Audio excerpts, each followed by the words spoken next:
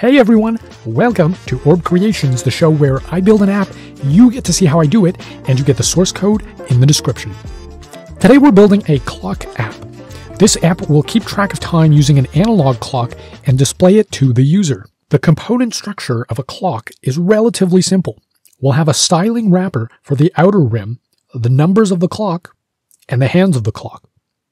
The hands will update over time as the time ticks forward, so we'll have to define that in a state using hooks. In our hooks file, we'll just have the useState hook hold the current time as a date object. In a useEffect hook, we'll update the time every second to the current time at that moment. The OuterRim component is not so exciting, it's just a circular styling wrapper. The one significant thing here is that we set the position to relative so that we can position our hands and numbers properly inside of it. For the numbers component, we want to initialize an array with the numbers 1 through 12 and then map over those numbers to render them inside the clock. The clock will be a circle, so we'll need to do some quick maths to calculate each number's position. To do that, we're going to define a utility function that takes the diameter of the circle and the number as input and returns a CSS style that will position the number correctly. To start, we need to find the radius of the circle and convert the number into an angle measurement. Remember your high school trigonometry? We'll need to convert the angle into radians. After that, we'll use the math object to calculate the sine and cosine of the angles to get the top and left distances we need. Isn't math great? Back in our component, we'll need a ref to access the diameter of the circle we want to reference when positioning these numbers. The diameter will just be the width of the containing div, so we'll need some hooks. First, we'll initialize the width in a useState hook and the container in a useRef hook. Then we'll define a function. I'm calling it handleResize because we want the clock and its number positions to be responsive. On resize, we want the width value to update to the new width of the container and also move the numbers. We'll bind this handler to the window resize event inside a useEffect and also clean it up on unmount. Then, inside a useLayout effect, after the useRef has instantiated, we'll call the resize handler onMount to set the width and position the numbers. Now here's where things get fun. We'll implement the hands component.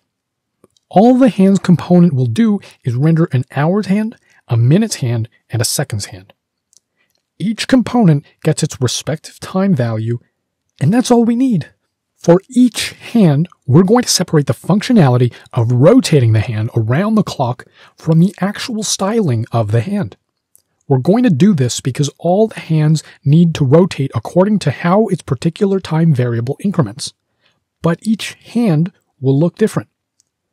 So we'll define a generic hand component to take care of the rotation first. The hand component is going to take a base and a value as props. The base is the maximum value for that time measure. For example, 24 for the hour hand or 60 for the minute hand. And the value is the current value. We'll need to write a function that translates the ratio of the value to the base into an angle measurement that rotates the hand. To do that, we'll use a getRotation helper.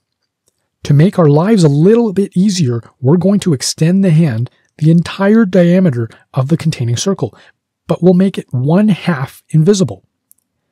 This makes writing our CSS later to style the hands much more bearable. The getRotation helper will take the base and the value as input and return the CSS transforms we need to rotate the hands. It's actually pretty simple. Now we're ready to implement the 3 different hands. For the hours hand, we need to pass a value that is between 1 and 12 because analog clocks only display 12 hours. We'll style the hours hand by making it slightly shorter than the other hands, as you might expect of an analog clock. For the minutes hand, we'll simply pass all our props into the hand component as is and style it as a longer version of the hours hand. Finally, the seconds hand markup will also look similar, but we'll style it with a crimson color and give it a thinner appearance to differentiate it from the other hands. And there you have it, a clock app. The app is currently hosted on Orb at clock.orbapps.com, link is in the description. All of the code that goes into this app is linked in the description. Be sure to check out these other videos on your screen right now. YouTube doesn't tell me ahead of time what they are, but I'm sure they're great. If you want to stay up to date on new apps we're building and coding tips and tricks, be sure to smash that subscribe button and follow us everywhere else.